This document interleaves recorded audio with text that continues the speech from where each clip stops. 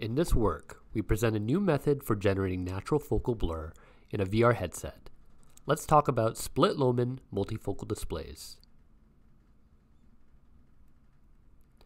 When looking at real-world scenes, the lens of our eye adjusts to form a sharp image on a retina, accounting for objects positioned at different depths. Unfortunately, most head-mounted displays fundamentally lack the ability to render focus cues. Conventional headsets consist of a 2D screen and a lens that makes the screen appear to be a fixed distance from the eye. However, the displayed images remain flat. But is it possible to create a lens that simultaneously positions pixels on a display to different distances from the eye? Consider first this forest system designed to focus light from a display onto a virtual image plane.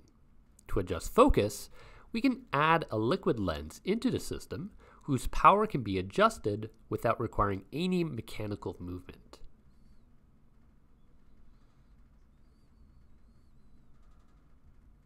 Another approach is to insert a Lohmann lens into the system, which consists of two optical elements known as cubic faceplates. Focus is adjusted by laterally shifting these two elements with respect to one another.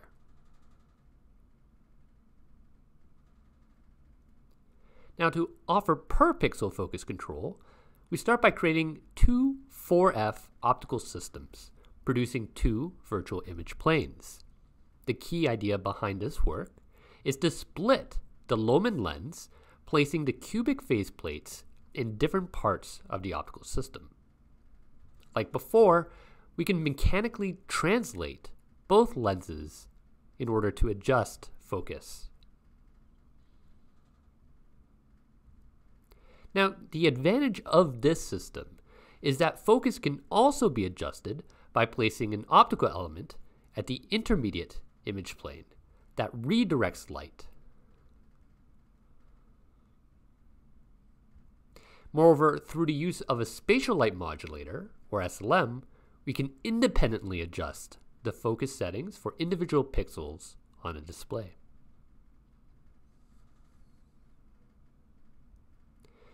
This optical design forms the basis for a Split-Lohmann display. Here's an overview of our proposed setup. Light from an RGB display passes through a cubic faceplate and forms an image on the SLM. The SLM reflects the light back at angles that depend on the given depth image, and this light passes through the cubic faceplate a second time.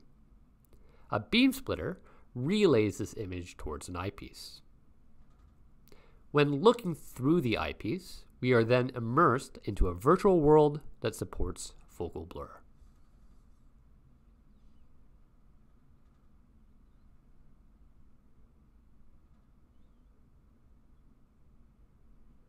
Now let's look at some real-world results.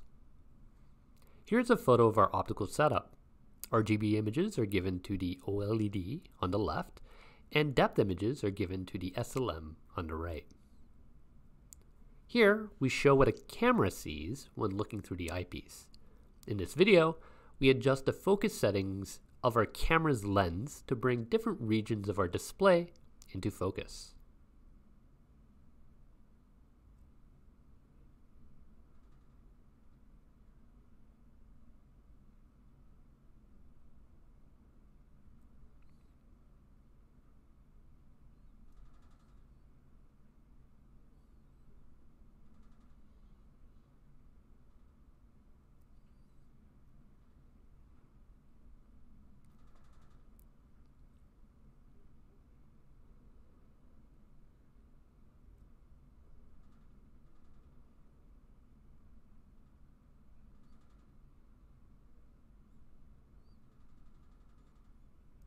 The display can also take RGB and depth videos as input, allowing the viewer to experience 3D content at up to 60 Hz.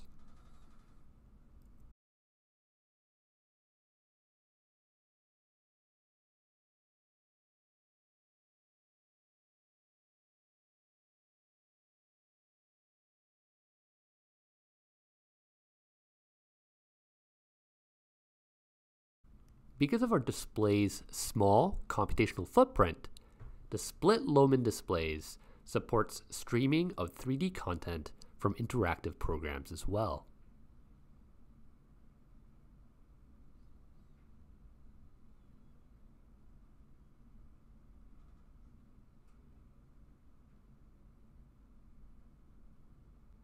Please refer to the paper for more details.